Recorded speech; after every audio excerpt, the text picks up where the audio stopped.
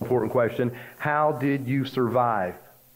How did you survive? Because in the American newspapers, the war in Vietnam got a lot of bad publicity. The media was against it. The Democrats were against it. The draft dodging, draft card burning, pinko, anti-American, anti-government, insurrectionist, revolutionary, Rap Brown and his crowd, they were all against the war. And instead of the media spotlighting the heroism of the, boy, that just puts a burr under my saddle. You know, the boys, the men that went to Vietnam went with the same call, the same desires, the guys that went to World War II. And don't stinking, I don't care what you're thinking in your brain right now, because my brain's already outthought your brain. And I'm just saying that because I get in a vibe. A couple of you don't agree with what I'm saying. But I know what I'm talking about, amen. The guys that went to Vietnam said, oh, they all went to Vietnam. They drafted a bunch of black people, drafted a bunch of poor people, drafted a bunch of this. Look, I hate to tell you this, but 82% of the people that went to Vietnam between 1965 and 1970 enlisted. Did you hear what I said? Stop reading your stinking revisionist history books. And stop reading what a bunch of liberal writers put in the editorial pages of the major newspapers. 82% of the men that enlisted in the Army, I don't know about the Marines or the Navy, but 82% of the men that enlisted in the Army, or 82% out of the 100% of men that went, 82% enlisted between 1965 and 1970. Now, I don't know about before 1965. I don't know about after 1970. The enlistment rates dropped way, way, way down because of what the media, how the media portrayed the war. And not only that, because the leadership of the war, Westmoreland and them, they didn't fight the war right. Look, this slap boxing stuff, this you slap me, I'll slap you, you slap me, you slap me. No, I'll slap you. You slap me, I'm going to hit you 58 times. You pull out a stinking switchblade, I'm going to pull out a machete. You pull out a 22, I'm going to say, give me that 12-gauge pump. Here we go. You still want to fight? That's the way I believe in fighting. Did you know you'll get in a lot less fights that way? Did you know you get in a lot less fights if you be willing to stand up for what's right? And if America went over there and said, you know what, we're going to bomb you back into the Stone Age, we wouldn't have had the kind of problems we had. But we had learned, listen to me, folks, we had learned after the total bloodbath, 40 million people perished in World War II. 40 million. Did you know the world's population at that time was 1.5 billion people? 40 million. 4 out of every, what is that, 60? 1 out of every 15 people that walked the face of the earth perished in that war, or 1 out of every 150. The world didn't want to fight a war again. And then when China and North Korea began to attack South Korea, Chris was in that war, we ended up having a stalemate. And what is it, 39th parallel, 38th parallel? 39th parallel. We had a stalemate in 54 after all the death there. We didn't want to fight again. And when we went to Vietnam to help out the South Vietnamese against the communist aggression in the southeast, a part of Asia, Americans didn't want to fight again. But the boys that went to Vietnam, I believe, had as much patriotism, as much love for country, as much as I love America, as the boys that went in 1940. And the Vietnam veterans got this bad rap that they're a bunch of rebellious crowd. But if they enlisted to go to fight a war just like their daddies and their grandpas did, they did it because they loved America the same way. Because a 20-year-old in 1965 was born in 1945, and he grew up in that good generation, amen?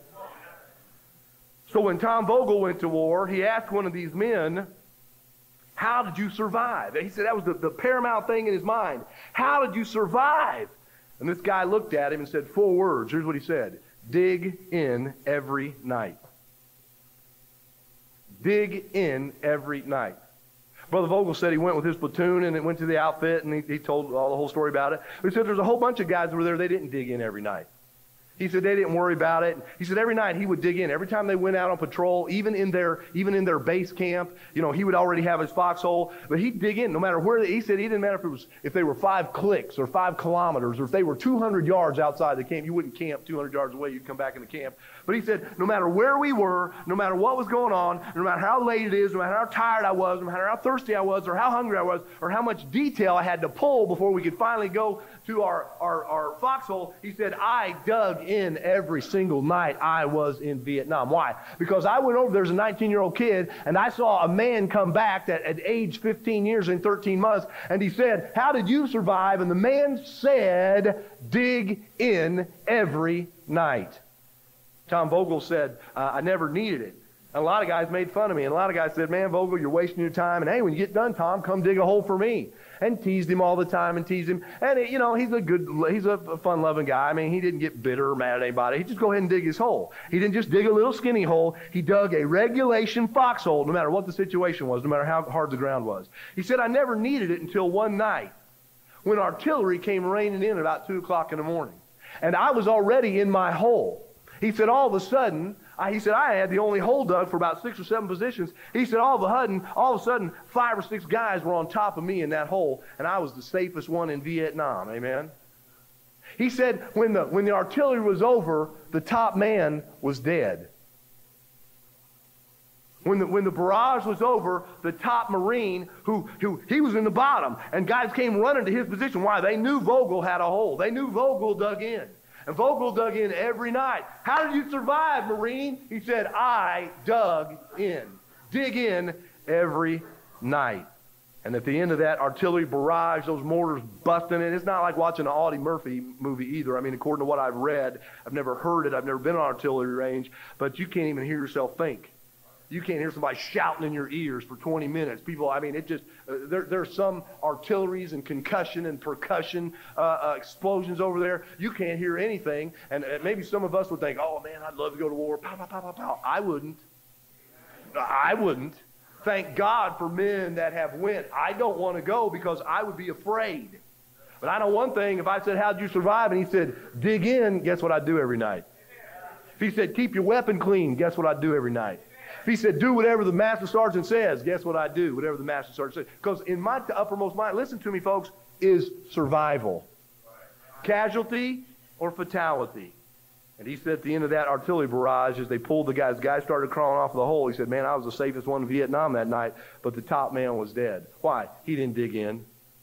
Now here in 2 Chronicles chapter 18, Ahab says, a certain man draws a bow and pow, shoots him between his says joints of his harness, but between his personal armor, shoots him, and he says to his chariot driver, get me out of here. Here's what he says, for I am wounded. Get this, Ahab later dies, and Ahab here in 2 Chronicles is officially listed as a casualty. You listening to me? In 1983, Shiite terrorists attacked the Marine barracks in Beirut, Lebanon, and 240 Marines were killed. What did America do? We pulled out of Lebanon. In 1993, it's been made into a movie and books have been written about it in Somalia. We're over there trying to feed people and they want to attack us. 19 Army helicopter pilots and assorted men were killed. And what did we do? When we suffered 240 fatalities and casualties, we pulled out. In Somalia in 1993, hey, sit up, son. Son, sit up, sit up. In 1993, when we suffered 19 casualties and fatalities, we pulled out. Now we're 10 years later in the year 2003. We've suffered about 300 casualties and fatalities in Iraq, and thank God we have not pulled out, but we stayed, amen. Look, folks, because for some reason, when we face casualties, we lose our nerve. But war, listen, folks, war, I hope you listen tonight. If you're saved, I hope you're listening. War produces casualties. There were 50,000, and a casualty doesn't, I'm going to get to this in a minute, but casualty doesn't mean you're dead. A fatality is dead. Casualty could be wounded. We had 50,000 casualties and fatalities at the Battle of Gettysburg in 1863. There were 23,000 casualties and fatalities in the Civil War at the creek, Antietam Creek in Maryland. 23,000. There were 9,500 Marines and sailors and whatnot, fatalities and casualties on Okinawa in the Pacific Theater in World War II. There were 2,312 dead and many up to 3,500 casualties, but 2,300 fatalities in December at the attack by the cowardly Japanese at Pearl Harbor. You say, oh, Pastor, now don't say cowardly because that's not politically correct. Buddy, I don't read revisionist history. Don't believe it, don't read it, don't want it revised. I'm just going to read it like I get it, amen? And believe what I read. We lost 872, the largest day of fatalities in Vietnam for American forces. 872 dead in one day in Vietnam. And we had 56,000 at the end of the war in 1973, either dead or missing in action. War produces casualties. Some of you are going to end up casualties. Some of you are going to end up fatalities. Listen, folks. Some of us in the Christian warfare are going to end up fatalities. Why? Because we don't dig in. We don't dig in. You know, Tom Vogel is a 19-year boy. I would think some of you younger people, I would think you'd have enough sense to ask an older Christian, what do I do to survive? What do I do to survive? Why don't you ask me sometime, preacher, could I talk to you? What do I do to survive the Christian? You've made it 23 years. You've made it several tours of duty. I made, I guess, at least 3 tours. I'm working on my 3rd tour right now. 4 tours. First tour would have been before I went to college. Second tour would have been college. 3rd tour would have been out in California. 4th tour would have been when I came back. And if I was ever going to be a casualty, it would have been when I came back from California before I came here. And I guess I'm working on my 5th tour now, amen. But I survived. And not only have I survived, I'm still firing my piece, amen. Amen. I haven't got a ship back to the quartermaster corps yet. I haven't been asked for a transfer back to being a cook. And that's okay. Being a cook's nothing wrong with being a cook. But I'm still out there with my piece. I'm still out there manning my weapon in the warfare. It'd be wise if you'd ask somebody that has survived a few tours, how do you survive? You might do that. You say, what you going to tell me? Oh, probably everything I heard from Brother Hyles and J. Frank Norris and John R. Rice and Lee Robertson. You know, Tom Malone, you know what? He was down there preaching Eric Kapasic's brother. I know you're close to him in your heart. He was preaching for Eric Kapasic. And when he said, when you pick me up at the hospital, he said, when you pick me up at the airport, bring a wheelchair. He said, I can't even walk through the airports anymore. So they pushed him in a wheelchair. And when he said, now when I get to the church, he said, you're going to have to bring me from the hotel in a wheelchair and everything else. But he said, I'm walking down the aisle. He said, don't push me in a wheelchair down the aisle. So he got up, walked from the back all the way to the front, and preached, 87 years old, going on 88. And Brother Kapasic said, Brother Malone, when are you going to retire? And Brother Malone said, I'm never going to retire, son. I'm going to preach till I die. I'm going to preach till I die. You know, that's sort of like Eric Kapasic saying to Brother Malone, how'd you survive? And Brother Malone said, I just kept preaching, son. I just kept preaching, son. Now, look, folks, war produces casualties. 50,000 at Gettysburg, 23,000 in Antietam, 9,500 at Okinawa, 2,312 at Pearl Harbor, 872 one day in Vietnam, and 56,000 dead and missing total at the end of the war. Let me give you 4 or 5 thoughts. Please remember these. Number 1, not all casualties are fatalities. Did you get that? If you get wounded in battle, doesn't mean you're dead. Listen to me carefully. If you get wounded in battle, doesn't mean it's over. Too many people get dinged, and too many people get pinged, and too many people get nicked, and too many people get skin wound, and you think you're dead, so you got to quit church. You think you're wounded beyond all belief. You've been hurt more than anybody else been hurt. You know what? You haven't been hurt more in a church than other people have been hurt. I guarantee you've not been hurt more sometimes than I've been hurt. Sometimes you don't even know when I get hurt because I'm not going to tell you if I'm hurt. You know, God said to the nation of Israel, listen, folks, I'll take care of you and I'll feed you. And he said, let me tell you this. If I was hungry, I wouldn't tell you because I don't want you to know if I'm weak or not. And there's a lot of times I'm hurt. And there's a lot of times my soul's heavy. There's a lot of times I'm discouraged. And a lot of times I have a flesh wound or I got a ping or I got a ding or I'm hurting somewhere. But I don't get up and go, oh, I got an owie. Oh, I got an owie. I think I'll quit. Folks, casualty doesn't make you a fatality. Just because you get wounded in battle doesn't make you a fatality. You're not dead yet. Norman Schwarzkopf was wounded pretty severely February 14, 1967 in the Mekong Delta. In it, as he wrote his autobiography, here's what Norman Schwarzkopf's autobiography is called. It didn't take a hero. Didn't take a hero, he said. That was his autobiography. It didn't take a hero. General, well, we won't call him General. Norman Schwarzkopf was a casualty of war. General George Patton was a casualty of war. Dwight Eisenhower was a casualty in World War I. Colin Powell was injured in the war. They were all wounded, but they were not fatalities. They were casualties, but they were not fatalities. Now get this, and in each case, after they were injured, their greatest days were ahead of them. That's why we say General Schwarzkopf, General Patton, General Eisenhower, General Powell, General Montgomery. They were wounded in the war, but that didn't make them quit. Just because you become a casualty doesn't mean you're a fatality. Are you going to be a casualty or a fatality? Now listen carefully. You are in a Christian warfare. Now you can go MIA. You can go we used to call it AWOL. What do they call it now? AWOL, away without leave. The Bible says in Ecclesiastes, there is no discharge from this war. You get a discharge when they roll you out there in a pine box, amen? Or cardboard if you didn't invest in the stock market. That's just question and answer. When they roll you out, that's when your battle's over. There is no discharge. Yes, you can run away. Yes, you can run. And sometimes we get shell-shocked, and sometimes we get the horror of war gets to us. But just because you get wounded doesn't make you a fatality. So stop acting like you're dead, and you have to quit when you get wounded. Amen, preacher. Took some speed last night, and it's helped me all day. Schwarzkopf, injured, later became a general. Patton, injured, later became a general. Eisenhower, wounded, later became a general. Powell, wounded, later became a general. Montgomery, wounded, later became a general. General John Pershing of World War I fame, wounded, later became a general. So a casualty doesn't make you a fatality, and in every case, your greatest days can be ahead of you, even if you do get wounded. So number one, not all casualties are fatalities. Number two, sometimes the enemy, in our case, Satan, sometimes the enemy would rather wound you than kill you. Ahab said, listen, Ahab said, carry me from the battle, for I am wounded. Now, I don't know this to be true, and I wrote this down, and I don't mean to be in any way coarse or hurtful. Some of you guys have been in war, but a soldier that told me, his name's Chris Teff, he told me our motto was when you died in battle, man, it was tag him and bag him. Man, if you're dead, is that right, Chris? You're dead. We ain't got time to hold a funeral for you right now. Man, we love you. We care about you. You could have been my best friend. But, buddy, it's tag them and bag them, and let's go kill somebody that killed them. When you're a KIA, killed in action, bag them, tag them. We'll catch you later. We'll get you later. We'll carry you out of here later. But right now, we got a war to fight.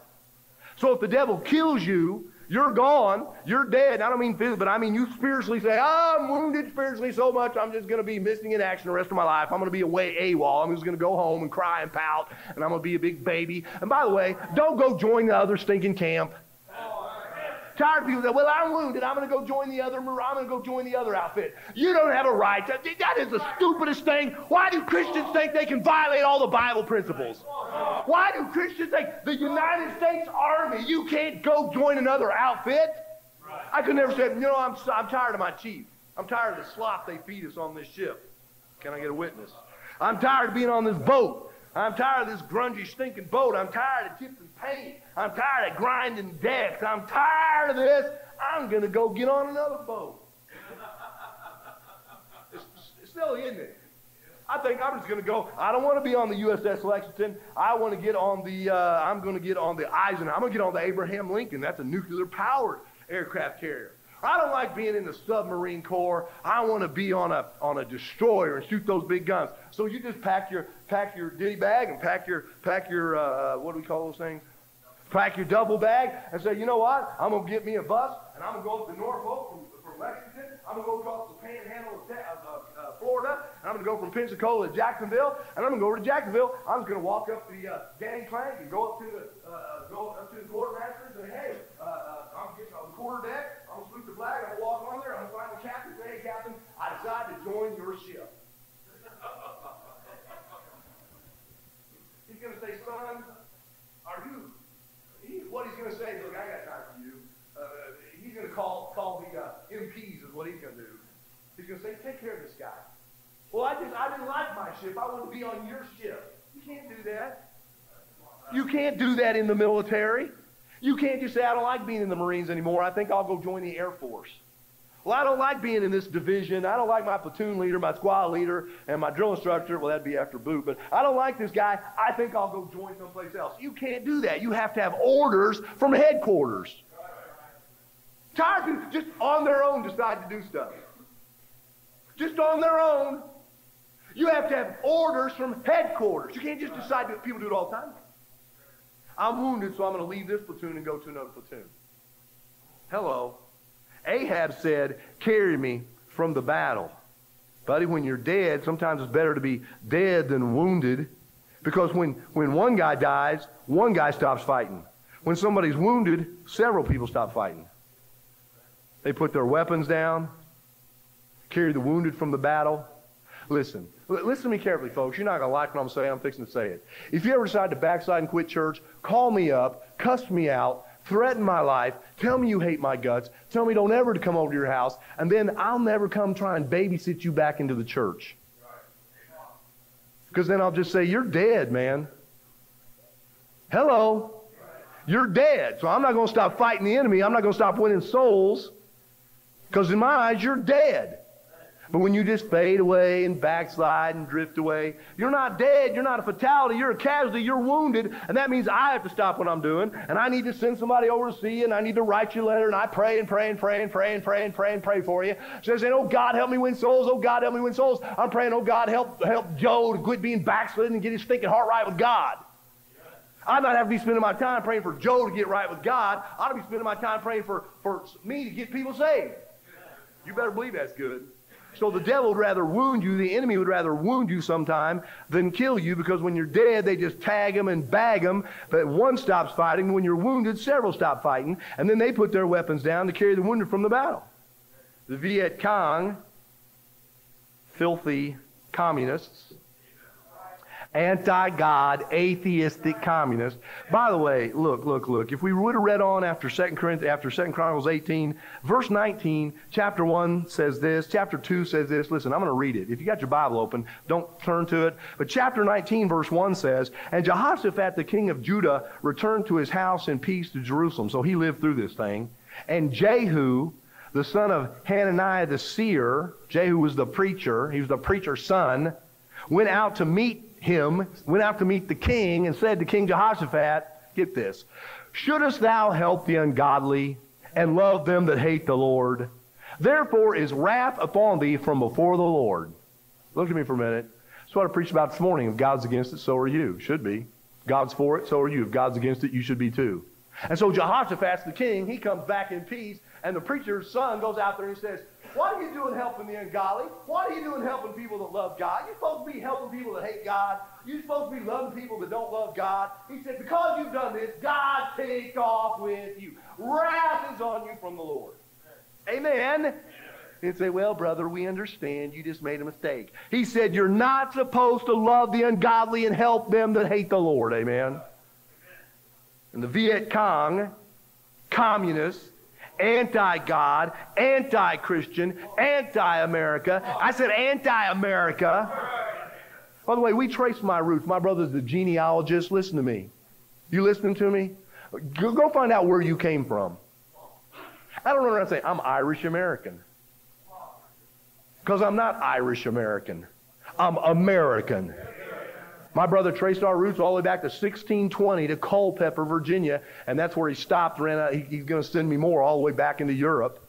But they went from Virginia, my forefathers went from Virginia to Georgia. They stayed in Georgia for a while. Then they went over to Alabama, which is next to Georgia, stayed in Alabama. My dad was born in Alabama. My great-granddad was born in Alabama. My grandfather was born in Alabama. His dad was born in Alabama. His dad was born in Georgia. His dad was born in Georgia. His dad was born in Virginia.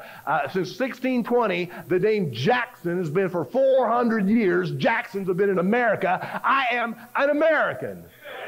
Amen. An American. Long may she wave. Say, well, I won't salute the flag. Well, don't do it around me, jerk. Well, I don't believe in putting anybody. I'm not putting that above God. Well, if you salute the flag, you're putting the country above God.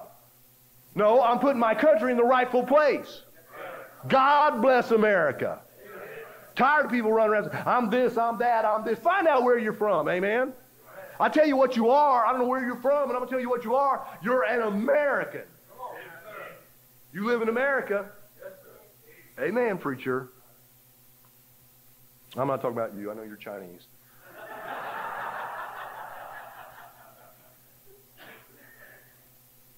I'll tell you one thing. If I went to the Philippines and somebody attacked it, I would fight for the Philippines. That's where I live. That's where I'm fighting. I'm going to walk around there. Oh, I'm an American. I'm a Filipino-American. I'm a Filipino-American. I'm an American. I'm a Mexican-American. I'm an American. I talked to some people yesterday. Came from Mexico. I said, well, she was born in Mexico. The kids were born in Iowa and Texas. I said, well, what nationality are you? She said, we're Americans. Live right down here on New Haven. 4 little kids, 5 kids. One of them's a baby and the oldest is 13. I said, well, what nationality? And because I was trying to act like I could talk Spanish and stuff and trying to learn Spanish from her. And I said, man, I really admire people who talk Spanish. I wish I could speak Spanish. I could talk to more people, la, la, la. And I said, well, where are you from? And she said, well, I was born in Mexico. And I said, well, how about all the kids? And she said, well, they're Americans. Amen. I told him, hey, that's something to be proud of. I said, but now if you're from Mexico, that's something to be proud of too. If you're Mexican, be proud of being Mexican. If you're Filipino, being proud, or Chinese, be proud of being Chinese. But the Viet Cong, atheistic, dirty dogs, would take spent AK-47 shells, were about 2 inches, about 1 3 inches, about 2 inches tall, and they would put them in the ground, bury them in the ground, and then in the ground they'd put punji sticks inside those AK-47 shells, and on those shells they'd put human waste, fetid human waste, and poison, and that would cause a serious infection. When you stepped on that punji stick, it would set up gangrene quickly, and the VC knew from studying the ways of Stalin and Hitler and Mao Zedong that wounded men hurt morale. Wounded men hurt morale. Listen to me, folks. The Bible says a wounded spirit who can bear? So if you become a casualty, you're not a fatality, and you better keep fighting. And don't sit around and be wounded, and don't make 15 people come over and baby you all the time. You know, I like Mrs. Seifert, and I'm not going to say why, but there's something happened 2 or 3 weeks ago, and she said, you know what, something happened. She said, you ticked me off. I'm glad she said it, because it ticked me off too, but I was trying to be politically correct. But in my heart, I feel the same way she did. Exactly how she felt. I said, you know what, Miss Seifert, I feel exactly how you feel. Amen. Because wounded people hurt morale. Folks, listen to me. Listen to me. Boy, I don't know how else to say it, and I wish I was much more slobber, but I feel like I try to have a PhD in church ministry. Somebody said, why are you saying that? Why are you doing that? Because wounded people hurt morale. Right. And if you're wounded, and I come to you and say, look, you're wounded, I'm not wounded, or I'm wounded because of you, or wounded people hurt morale. Right. And an army has to have a good morale to fight, especially in battle like the recent battle we fight. Right. And if that person won't let me bind up their wounds, then I'm shipping you back to the back line. Amen, Pastor. Then you need to go. Pack your duffel bag and go. You mean, preacher, do you really feel that way? That's exactly how I feel. Yes, sir. Because if you're not a fatality and you're not dead and you just got a little flesh wound, but you're blown up into a big thing, you are going to hurt morale. Right. Thank you, Pastor. Glad you study this stuff. Number 3, remember 3. Number 1, what was number 1? Number 1 was talking about, number 1, not all casualties are fatalities. Number 2, sometimes the enemy would rather wound you than kill you. Did you get that? Hopefully I'm not just shouting and you're not getting it. But sometimes the enemy would rather wound you than kill you. Folks, that's why Paul said in Ephesians chapter 6, wear the whole armor of God. Put on the whole armor of God so you don't get wounded all the time. Baby Christians, whining Christians, wee. Wounded people all the time. And wounded people affect morale. And you know when you get a wound and you don't get it fixed and you step on one of those punji sticks, if you were out in the field somewhere and you're out in the bush and you didn't get that thing fixed, you know gangrene would set up, an infection would set up. You couldn't walk. You'd have to be carried by 3 or 4 men. 4 men would have to shoulder their arms and shoulder their piece and carry a wounded man because he couldn't walk. 5 men out of commission because one guy got wounded and didn't get it fixed. Number 3, remember, you too can be a casualty. Remember, you too can be a casualty. Drugs can get you. Alcohol can get you. Bad women can get you. Bad men can get you. Bad friends can get you. Bad teenagers can get you. Solomon was gotten. Samson was gotten. King Saul was gotten. Ahithophel was gotten. Demas was gotten. All of them became casualties, and some of them became fatalities. Luke 22, verse 31, the Bible says Peter was there, and Christ was speaking to him. He said, Simon, Simon, Satan hath desired to have you, that he may sift you as wheat. Listen, folks, listen very carefully. Here's the thing. Satan knew Peter had potential for the battle of good and evil. And he wanted to wound him, sift him, and he did wound him too. And after he was wounded, several disciples followed Simon back to the boats. If you have any potential to do something for God, If you're a soldier in a battle, they aim for the generals. They want to shoot the officers. Listen carefully. If you're a father, the devil's got you in his sights. If you're a Sunday school teacher, the devil's got you in his sights. Brother Will, the devil has got you in his sights. Brother Chris, well, you've been shot already. Brother Chris, the devil has you. You know who's the most, listen, you know who is the most, who I fear for the most in this church besides, I would say, my wife and myself? Abe Guzman. Because the devil knows he's supposed to be a preacher. The devil was watching, some demon somewhere was watching when Abe got called, when Abe made a public confession, or when whatever Abe did. I don't remember exactly if he went forward in a high school chapel, if he told his dad after church, if he told Dr. Hyles or Brother Eddie, I don't know, Brother Eddie Lupina, I don't know who he told, but everybody knows that he's supposed to be a preacher, and he is a preacher. And God knows it, and the devil knows it, and the devil wants to take you out.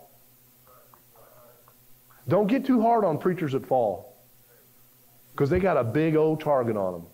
Don't get too judgmental of Peter for falling here. He had a big old target. Jesus didn't come and call, Judas the son of Alphaeus over and say, Judas, the devil has decided to have you. The devil wasn't worried about Judas Alphaeus.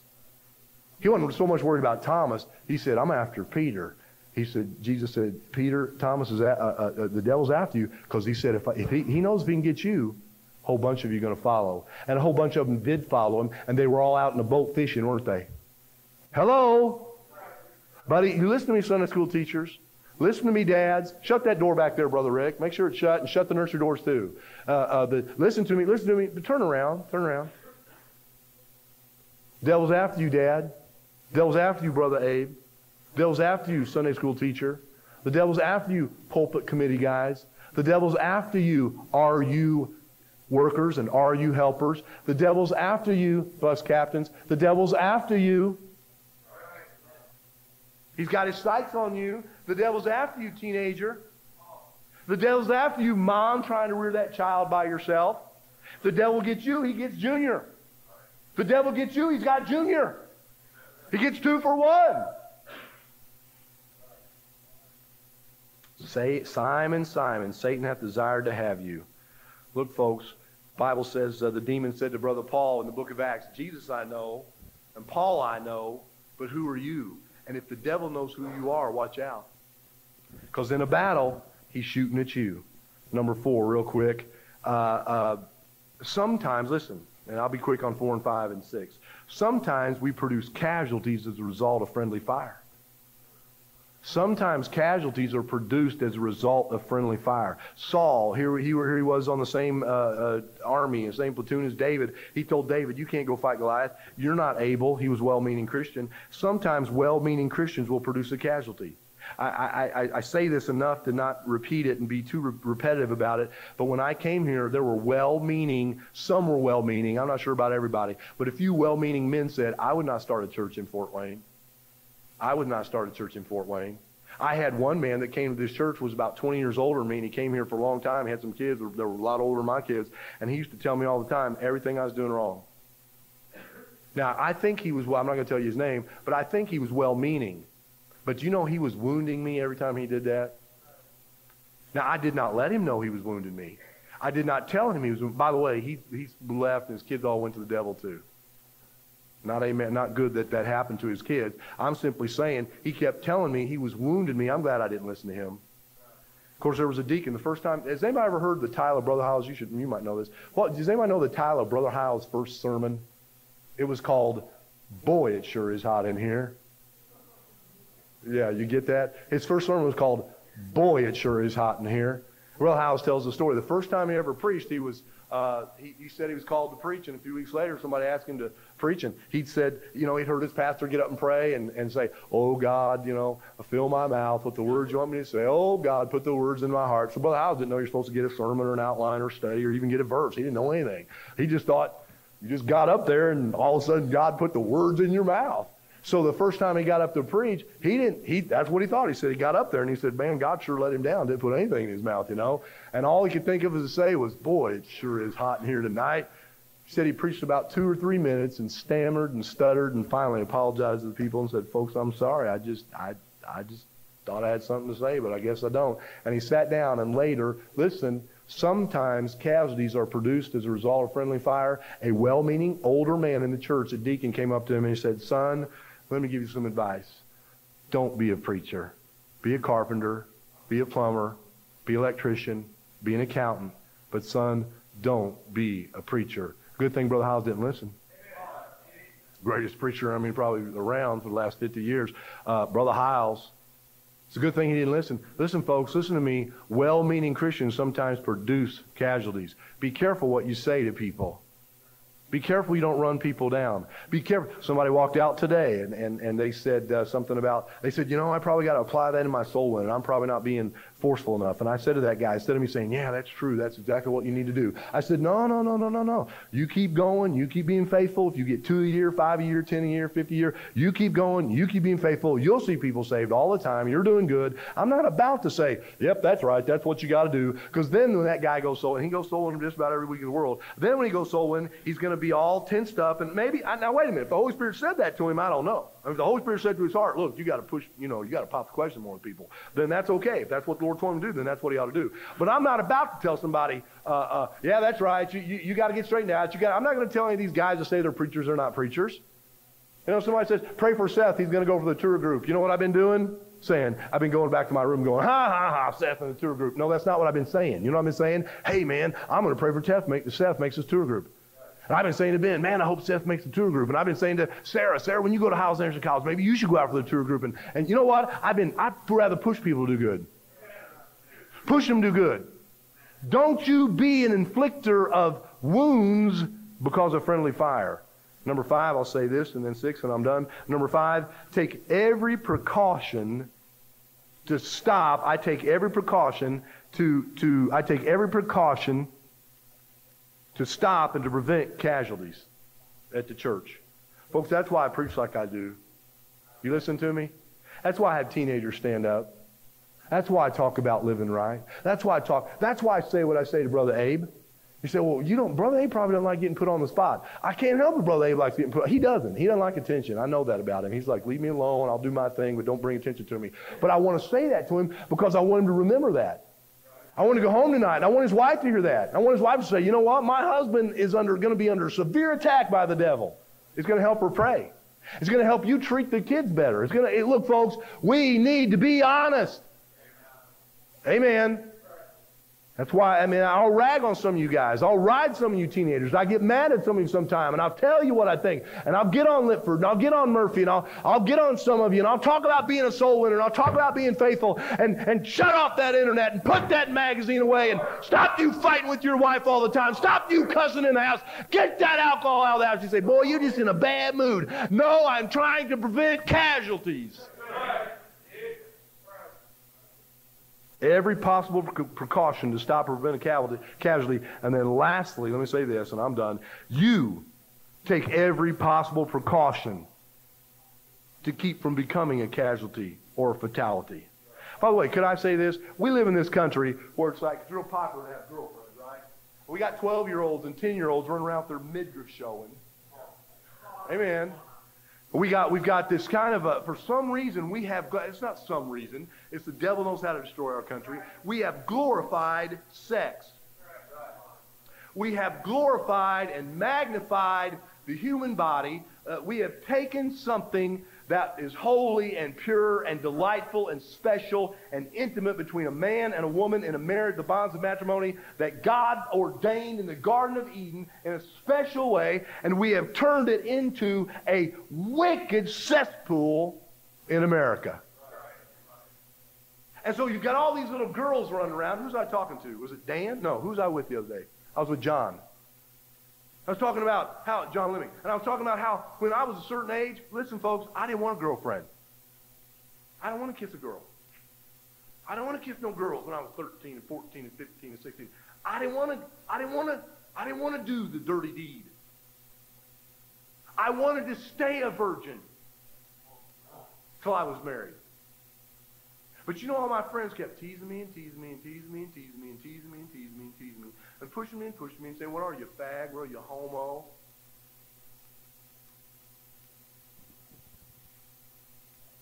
until my peer pressure group broke me.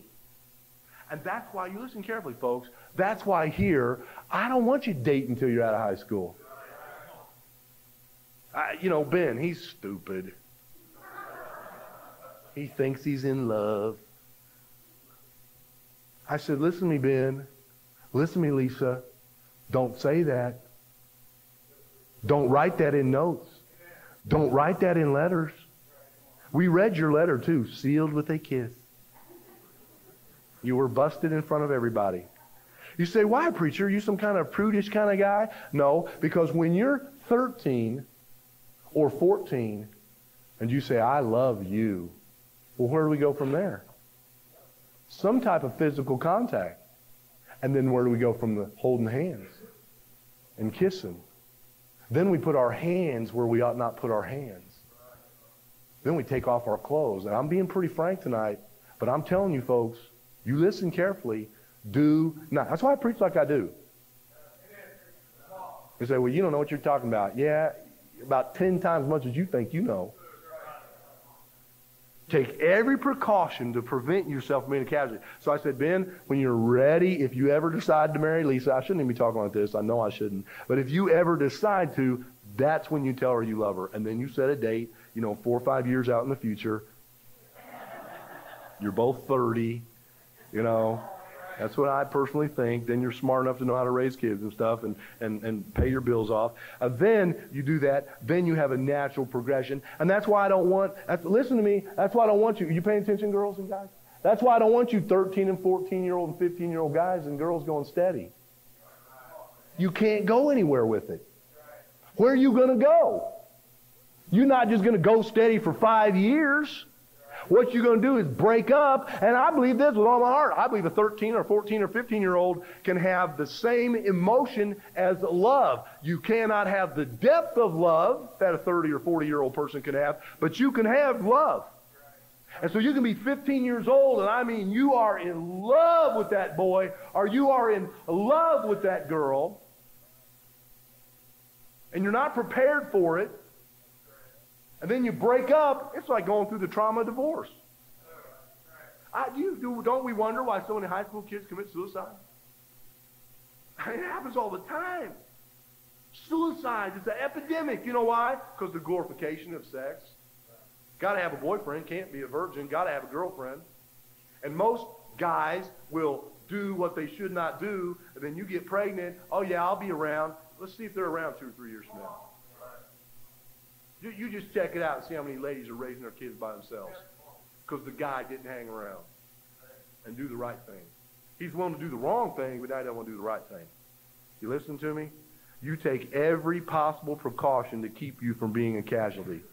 I'll give you 4 things to do, and then you do it. Number 1, dig in. Where to dig in? Dig in your Bible. Tom Vogel said, how'd you survive your tour? And this 21-year-old man that looked 35, that at age 15 years and 13 months said, dig in every night. Are you listening to me? Dig in your Bible every night, every day. Dig in your Bible every day. Dig in your prayer life every day. Dig in with church attendance and dig in with fellowship. Those 4 things, you'll make it. So who should I fellowship with? How about this? Hang around a veteran. Amen. But if I was going to Iraq tomorrow, I'd try and find out the guy that's been there the longest, that was the smartest, and I'd say, I'm hanging around you. Now, I know war, you could be in the right and smart and everything else and still take a bullet somewhere. But I'd want to get around the veteran. I don't hang around the rookie. He doesn't know anything. I want to get around a veteran and hang around a veteran. You young Christians, you teens, why don't you hang around a veteran? Why don't you find somebody that's made it a tour or two and say, man, how are you making it? Hang around a veteran.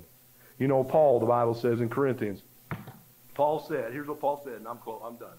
Paul said, I keep under my body daily. Not monthly or weekly, daily. Why? Lest I also should be a castaway. Paul had been preaching 25 years, amen? You know, Brother Hyles, he just quit reading his Bible the last 10 years of his life, didn't he? He just said, man, I've been reading my Bible. I've been reading it for 65 years. I might as well quit reading my Bible. No, Brother Hyles probably studied his Bible more at the end of his life than he did early in his life. And the older you get, the more you should dig in. Paul been preaching 25 years Not going to sleep, are you? Paul, been preaching 25 years. Here's what he said. I keep under my body daily, lest I too should be a castaway. Now, Paul could think that. It could happen to us, couldn't it? Casualties or fatalities? Hope you got something out of this message tonight to help you be a survivor. Let's pray. Father.